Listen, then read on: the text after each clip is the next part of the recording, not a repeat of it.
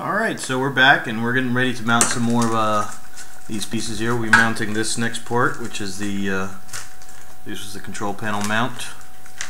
We're going to be using the same hex screws that we've been using this entire time. Now, this is a little tricky to get in there, so whoops, we dropped one of these screws. I'll just put my hand inside through the front, run one of these things through, and there we go.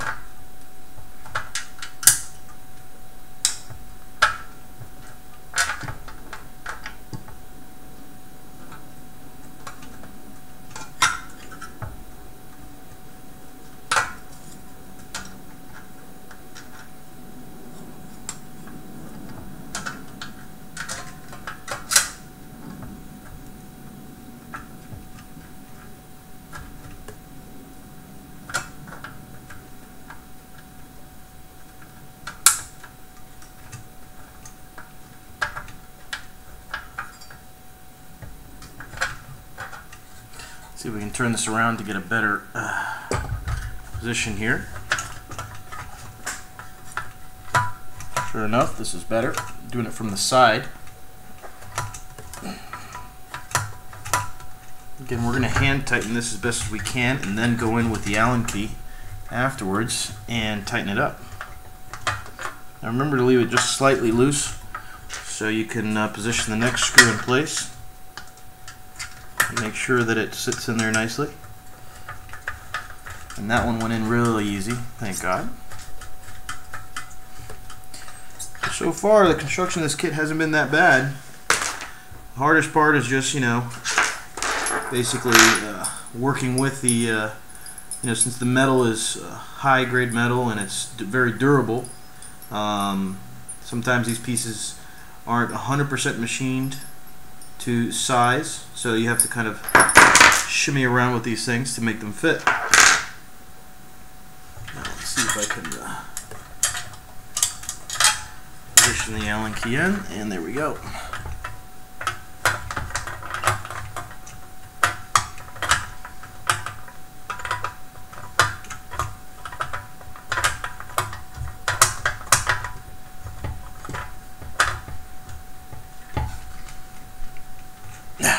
Okay, now for the next one, the front part of them.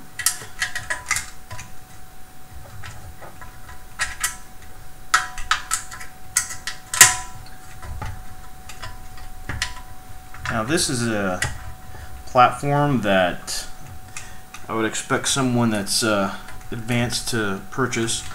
As a beginner, you can go ahead and start with a kit like this as well, but the reason why I say advanced is not because it's difficult, it's because the expandability of it. So it's a very expandable platform, and it's very good construction. So you could easily put a laptop on top of this, or an embedded PC of any kind, and not have to worry about the weight restrictions.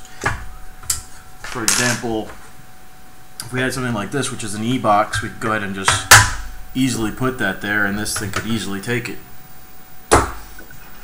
Alright, so we finished that page. That's page 5. We're going to move on. Oh, no, sorry. We still have one more section to go, which will be the actual top shelf, which here they call the top chassis.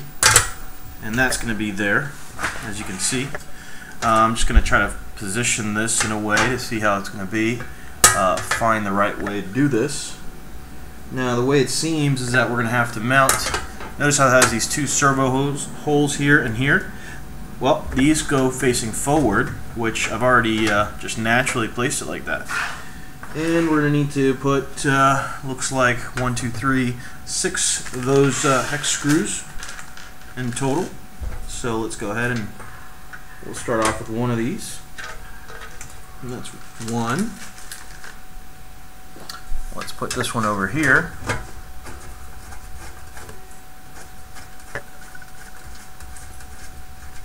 Two.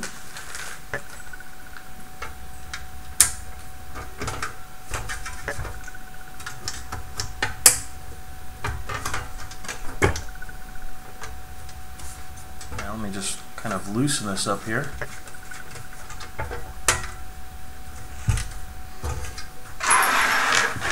Now I'm sorry that this kit's so big.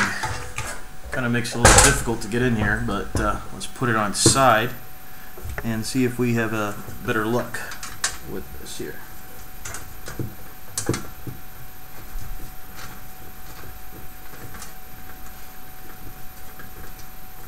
Okay.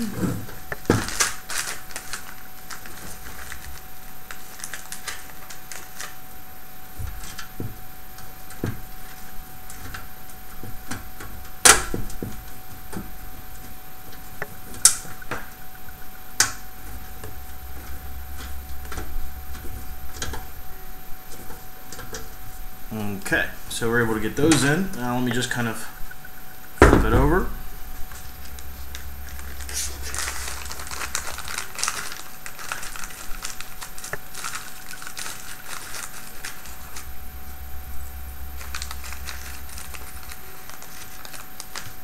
Okay, 2 more screws.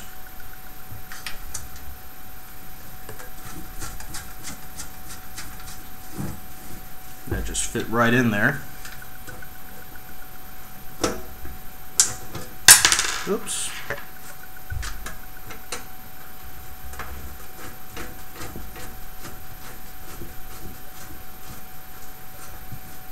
All right. So we're ready to start tightening this up.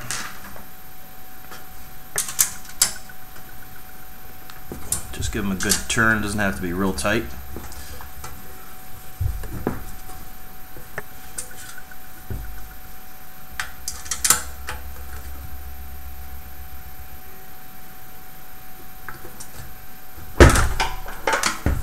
Alright.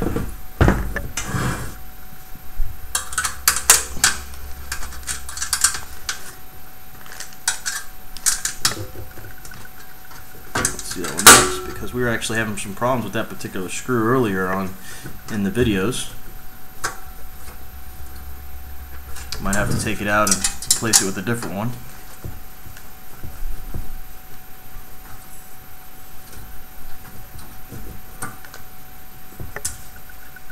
See if we can get in there.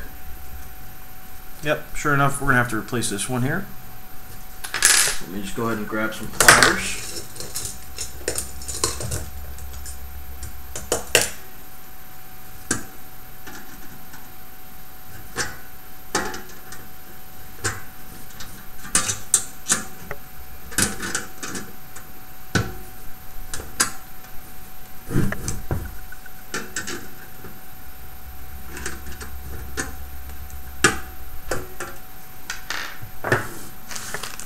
We'll grab another one of these screws here.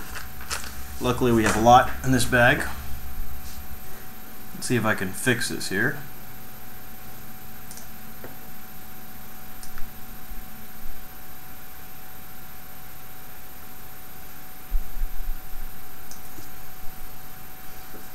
Okay. There we go.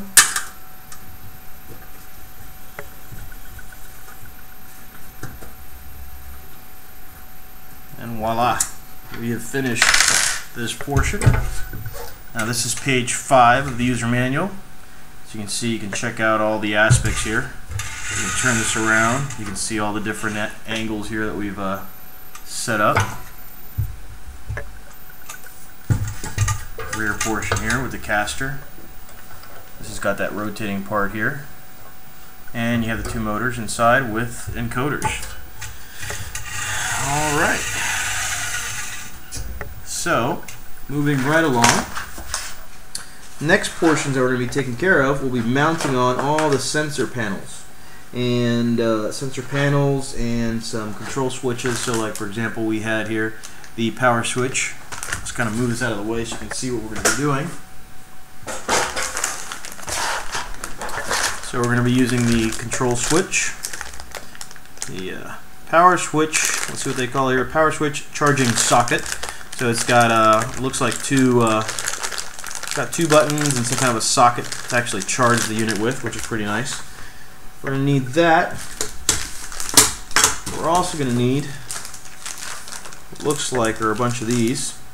And these are actually the ultrasonic mounting brackets for the URM04 ultrasonic sensor. Now here it shows a bunch of them. So it looks like we're probably going to need not just those, but also the servo pan bracket. Nope, we probably won't need that. Let's just stick with that. So we're going to go with those, and in the next part we're going to need these here, which are the URM04 ultrasonic mounting kits as well. Okay, so let's start off with these.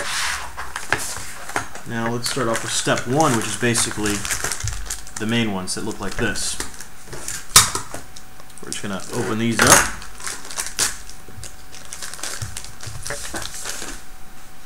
And we have 4, and they are very similar on both sides. Look, in fact, they look identical.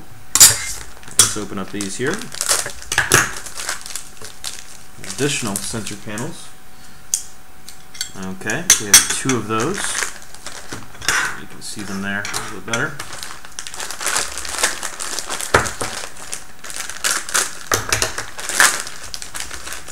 Let's check this out here.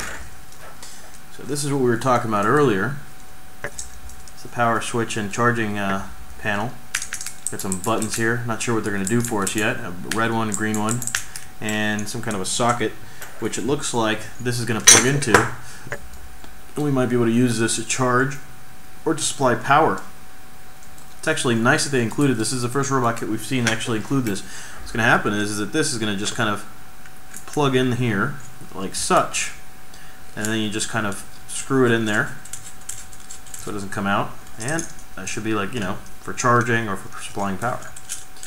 So that looks pretty nice. That's a nice added feature to this. And the other nice added feature to this kit is that the cables are already run and they're already soldered onto these switches. So a lot of times you have to actually solder them yourself or rerun them or whatnot. In this case, they're already done for you, which is kind of nice. Okay, so this will actually be the second step. This will be the third step. So let's start off with what we're going to be doing, which is we're going to be mounting these panels around the outside of the actual kit. So let me pick this sucker back up. Okay. So we have 4 of these, and it basically says here indirectly where to mount them, but it looks like you could actually go ahead and mount these as you need. So, you know, what we're going to do is we're just going to mount them where we think they should be, towards the front, up here. So we're going to mount them here and here. We only have 4 of them, so we're going to try to make the best use of them as possible. You know, we're going to try to make as good a use as possible for them. So they're going to go just like so, right there. So they're going to go all the way around, as you can see, like such.